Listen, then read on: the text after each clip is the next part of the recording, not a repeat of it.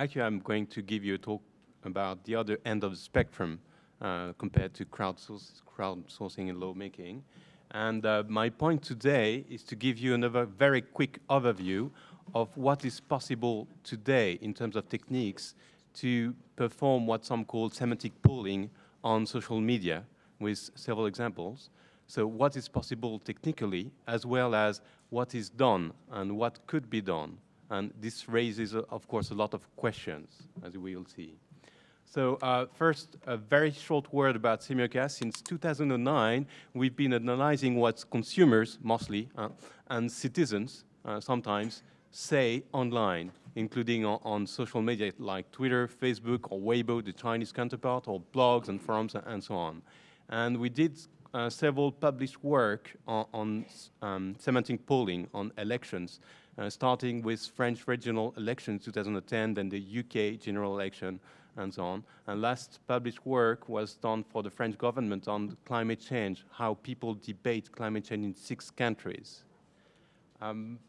What you should be aware of, you probably know, but a large number of citizens actually, beyond the crowdsourcing in lawmaking process initiatives, a large number of people, large number of citizens discuss politics online, including on Twitter, Facebook, blogs, newspaper, website, and so on.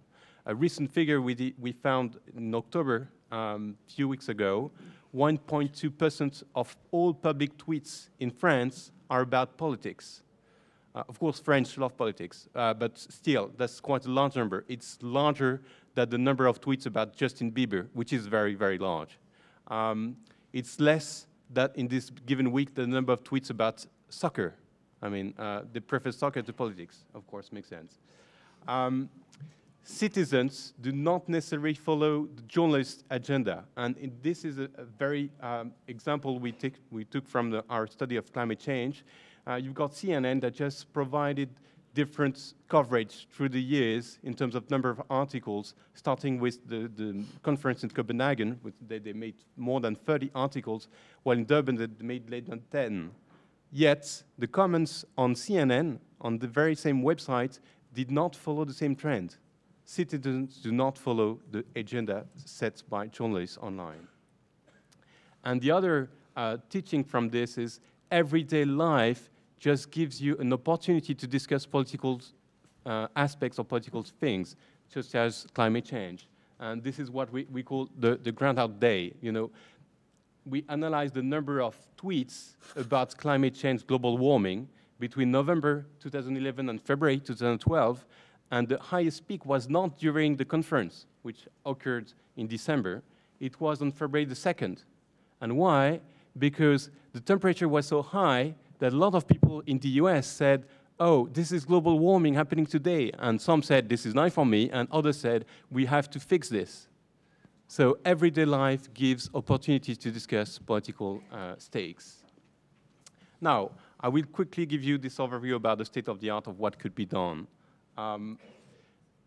Typically, when we started in 2010, analyzing what citizens say online, volume and sentiment was the benchmark. It's a way to do benchmarking like traditional pollsters. And here you got an example from French political elections. And we are very happy to say that nearly 2 million of tweets about François Hollande in May 2012 and so on. So he ranked first. So it's very nice because you look like a traditional pollster. But of course, volume is a very difficult problem. And actually, it does not depend on whatever confidence citizens have for political figures, but more about buzzes and media coverage. And it's very important to know that all volume measures are approximative. To date, no 2 different companies provided the same figure in terms of volume for political figures on social media. And our stance at Semiocast is that you cannot provide a number at the very exact number in terms of tweets, because you've got François Hollande, for example. Hollande is just the name of country in French. You've got David Cameron, Gordon Brown. Of course, Nick Clegg is easier, but still. And all the Twitter users are going to use new words. They're just forging for the very purpose of discussing politics. So volume is a very difficult problem. Now, of course, if volume is a difficult problem, sentiment is just hard. And the thing is, usually it's meaningless, actually. This is something we discovered the last 3 years. I mean, journalists love sentiment. Just for a little story, when we went to see journalists and say, we want to track what people say online about regional elections, we were just, hey, look, we're going to do volume. This is great. This is a challenge. And of course, journalists said, they said, I want sentiment. And then I was trying to discuss, but we can't do sentiment. Eventually, we did sentiment, but still, it was a real challenge. And for political tweets, the only way that you can achieve something better than random is doing it manually or using machine learning, which is basically the same. You just manually a lot of tweets, and then the computer just generalizes. I'm saying this after we at Semiocast did manual tagging of more than thousands and thousands of tweets in both English and French, considering politics. So this is hard. And the thing is usually not really useful. But when you combine volumes and sentiments, and this starts to be more interesting, you can have what we call panels, and you can group individuals based on what they say. So in this very example, we did analyze what people say online during the French primary election for the Parti Socialiste in 2011. Just to give you some perspective, the first TV debate, there were 6 candidates. And the second TV debate, there were only the 2 finalists. And journalists and analysts just were wondering whether people who voted for Arnaud Montebourg or for Ségolène Royal were going to vote for François Hollande, who eventually won, or for Martine Aubry. So what we did, we looked at what people say during the first debate, and we just defined a panel of people who just, their Twitter users were just definitely in favor of Martine Aubry, or in favor of Manuel Valls, or in favor of Arnaud Montebourg. And during the second TV debate, live, we analyzed how they reacted towards Martine Aubry or François Hollande. So as you can see in this graph, a lot of people who were in favor of Manuel Valls were actually in favor of François Hollande, which, of course, you don't need to look at tweets to know about this. Every analyst knew this, for sure. But it was not so clear about Arnaud Montebourg and Ségolène Royal. Sources also just gives you a very clear idea of who is discussing a given topic. Of course, this is not representative. Of course, people are speaking from various sources of various social networks and so on. In this example, we've been tracking what people say about the IMF director a given week. And what happens is journalists in France are more likely to discuss this very French episode that just occurs to Christine Lagarde, while on Twitter, you have a lot more people expressing themselves from Spain. And why? Because people in Spain were very unhappy about what IMF was doing to Spain this very week. And eventually, you can break down what people say about a given topic and find weak signals. In the example on the left, we analyze what people are saying about Laurent Wauquiez, which is a second-tier French politician.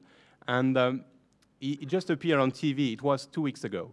He appeared on TV, and he just gave his ideas about a lot of topics, including giving money to people when they are ill, when they can't work. He's against this.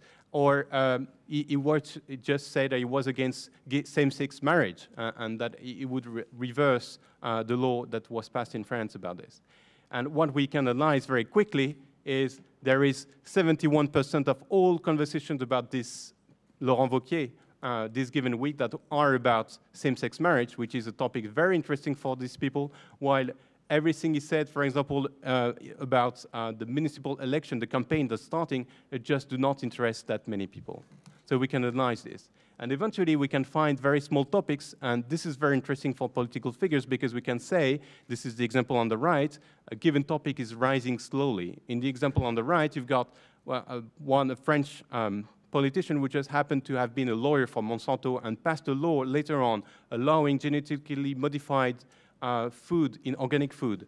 Very few people are discussing this. But we found out that there's still some do. And we can track this and monitor and say at what point this is going to be a problem for this person. So this is a very transition to what is used today in terms of all the tools. I just gave you what the tools are and now how it's used today. The typical use case is monitoring, because as a political figure, and Charles Kennedy will probably confirm, you want to know what people say about you online because of for many reasons. And you can also analyze on social media how citizens react and compare this with how journalists react and media react. And this very easily applies to TV debates, which are quite important for political figures. So this is the first use case. The second use case is assessing citizens' opinion on a very specific topic, for example, climate change or employment or same-sex marriage and whatever. So you can map the online debate and find out what are the arguments that you can foster online. And the third use case, which I'm happy to say we haven't done at the moment, but it is possible nevertheless, and I want to stress it, you can look up individuals. You can look up individuals. This can be scary. This is a question we had, actually. Can you find Twitter users who are discussing housing problems, housing issues, and who are living in Paris? And the answer is yes. The answer is yes. We can find them. We can list them. I mean, people discuss online on all kinds of topics, and if you want to be elected in Paris and you think that housing issues is a very important problem, you might be tempted to find these people and discuss with them and tell them to go to vote for you. So you can look up individuals using social media research today. So just to conclude, semantic polling requires cutting-edge technology. I didn't develop, and Tanya actually gives an idea of the kind of technology we also use, but it requires cutting-edge technology. It complements traditional pollster methods, but it raises ethical questions when applied to individuals. Thank you. Okay.